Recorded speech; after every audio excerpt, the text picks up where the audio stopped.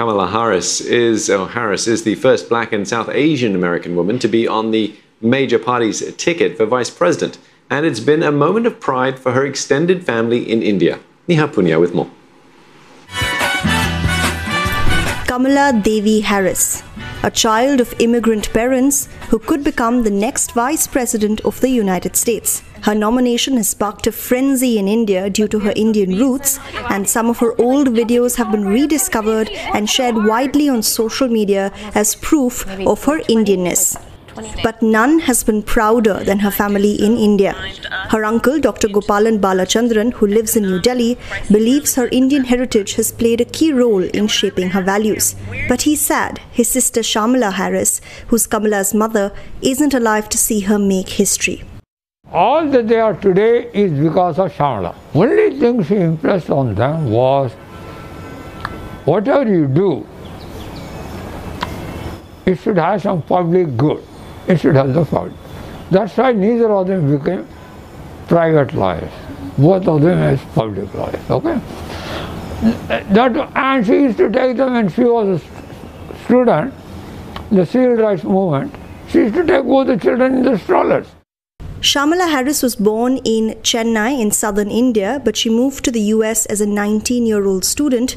It's there that she made a career as a cancer researcher while raising Kamala and her sister Maya as a single parent.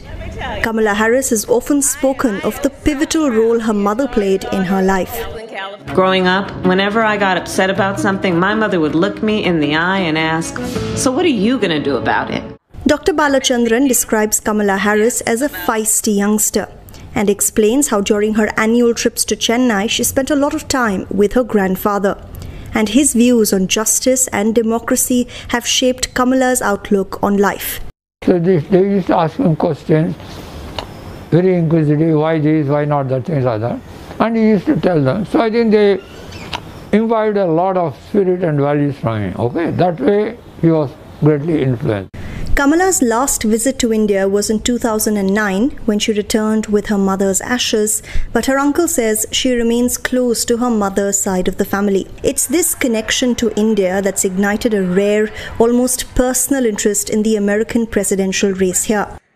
This sign, hailing Kamala's nomination, was put up by locals in her mother's home state of Tamil Nadu. But even as many Indians celebrate having representation in the American presidential race, storm clouds could gather over the Indo-US relationship. Experts warn that Kamala Harris, as the Vice President of the United States, could ruffle some feathers here in New Delhi. She's been very vocal in her criticism of the Modi government following the revocation of Kashmir's special status.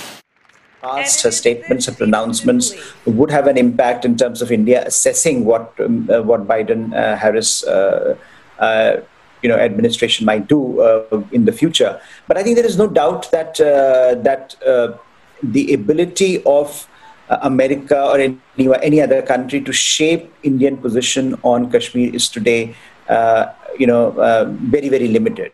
Some supporters of Mr. Modi's party have criticized her stance on Kashmir, calling her a sellout, but her family says her win will only strengthen Indo-US ties and could also mean some unexpected perks for them.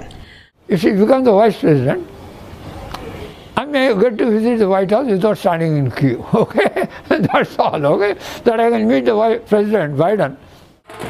Indian Americans form one of the largest immigrant populations in America, and Kamala's background could undercut President Donald Trump's efforts to woo Indian American voters. But whether she makes it to the White House or not, many Indians say Kamala Harris has already made history, and she's brought India to the foreground of American consciousness. Neha Punya, CNA, New Delhi.